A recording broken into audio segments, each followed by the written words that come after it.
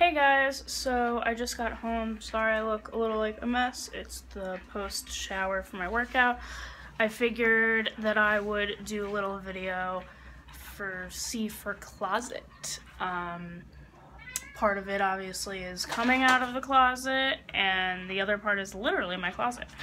So in terms of coming out of the closet, I know I've talked a little bit about that, but I was, 15 when I came out as bisexual, and then like 20 when I came out as queer, and as you know, I came out in October as trans. Well, actually I was gender fluid, but I knew where, I was sort of working myself up to saying that I was trans, so I guess it's been like probably 2 months or so since I actually came out as trans.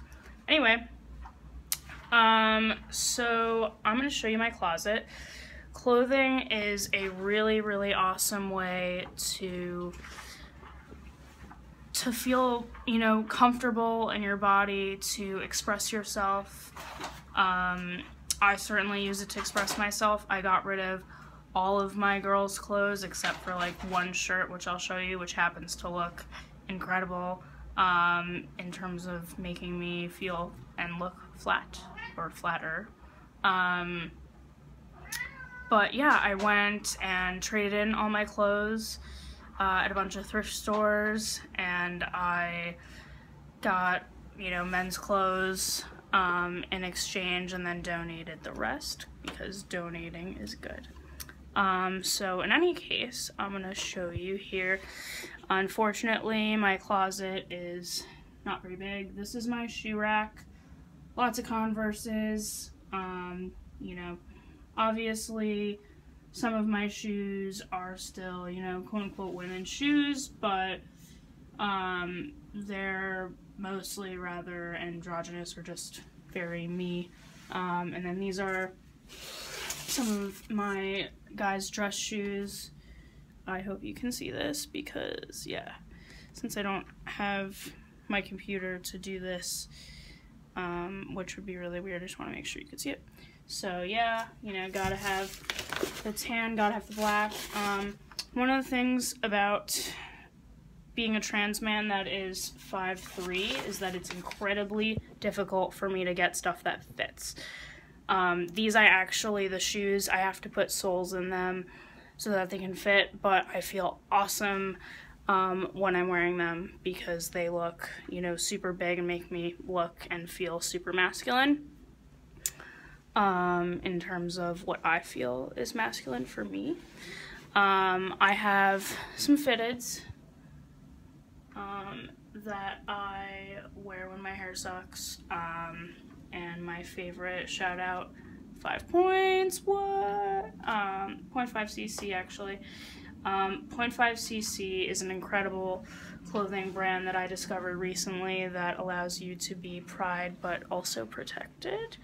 Pride filled, rather. Apparently can't speak this evening.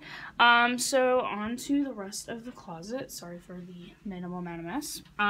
But I have some staples in here, some dress shirts. I went to Men's Warehouse and actually had an incredible experience there with being fitted. I didn't feel like I was being judged at all or anything. They treated me like anybody else, and I got 2 full 3-piece suits. These are my Pride and Joy. Just got these this weekend. They're a form of Levi's. They're C of H. And they fit really well. I have basically a lot of t-shirts that are mostly a solid color with a slight amount of pattern or a lot of pattern in order to make myself appear and feel flatter. That was a tip that I sort of figured out and also heard on several YouTube channels.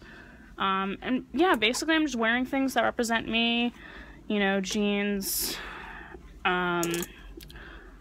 lots of t-shirts, of bands, all sorts of things that are good. This is actually one of my best friends was wearing this shirt for years and years. I always loved it, and he was nice enough to donate it to me.